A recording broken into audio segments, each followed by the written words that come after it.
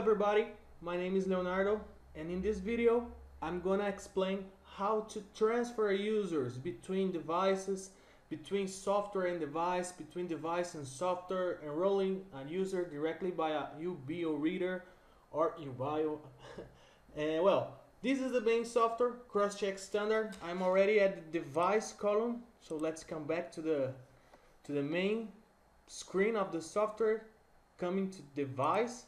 And here I have two devices and a UBIO reader. So I will add the first one.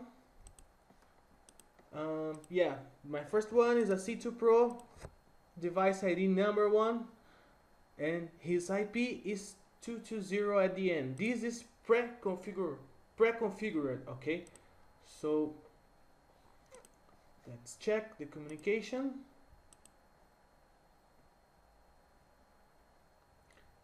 I guess it's the IP 210. Maybe that's why it's not correct. Let's modify in 210. Okay.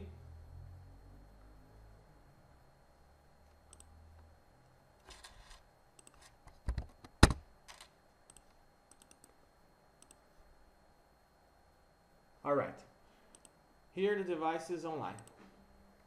So I will synchronize the time to check if it's okay, it's working fine. So the first device is already connected. I had a little delay on my network, nothing to worry about. And the next one will be the T60. Another device I have, I could just enroll automatically by here, but I will use the left side and add the device. Here it's already with the IP, and add the second device. Permission for all the administrators, all the users of the software. And let me see his information. Yeah, okay. So both devices are clean. In other words, they don't have users. So the first thing now is to enroll a user. I'm going to enroll a user on the user screen of the software.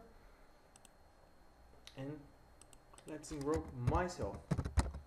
I could put a card number, I could put a password, I could put a picture for this user if I want as a reference for my software, but the only thing I need now is to enroll a fingerprint template. I have also a UBO reader in my USB host, so I will choose this one and just enroll my finger. I will press the finger, remove, press the same finger again, and I have the template successfully enrolled. Very simple. If I wanted to enroll another fingerprint for this user, I would just need to click and enroll again and put another finger in the sensor and make the same procedure. Let's save. I don't want to add any user else, so I already have my user basic information just for this test, for these references. And I can see that the square of fingerprint number 1 is green. What it means that the database of my software already has this information. So if I want to transfer this user for the devices I have, I just need to select them, or one or the other, or both. It depends on my requirement, and set privilege. Here is where I am going to transfer this user from my software for the devices. So as example, I will transfer just for device number 1. And that's it. Let's check.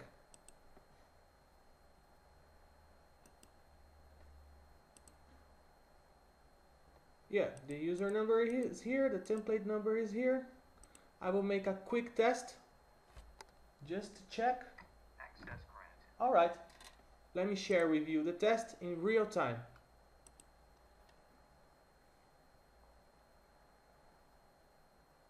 So I'll place my finger again. Access granted. And that's it. It will show again my fingerprint event on the software. This one, right now. So let's stop the real time just for testing. And now I'm going to transfer this same user to the other device. So I can see here in this column, device column, that this user already have the authorization to use the device number 1. But let's now do the opposite. Let's select both because I want him in both devices. And that's it. Let's check the column. Alright. And in the second device, I also have this template. I will check in the device now, just for my reference. Yeah, it's working. Let me show you the second device. It's already here, the first test I did, and I will put my finger once more. And I can see here the second device, the same user. My fingerprint was the identification I used, and it's working fine. Now I want to delete this user. I have two options. I can delete this user from my software or from my devices. So the first thing I'm going to do is to delete this user from my software. I will select this user. Very precaution with this, because if I delete only from my software, the user will still in the memory of my devices. Okay, so I select the user here and delete. I have two buttons here, delete from device and delete from my software. But as a security option, I have also this square to select. Are you sure to delete the user selected? Delete users from the selected devices. In this case, no. I will delete just from my software, not from the device.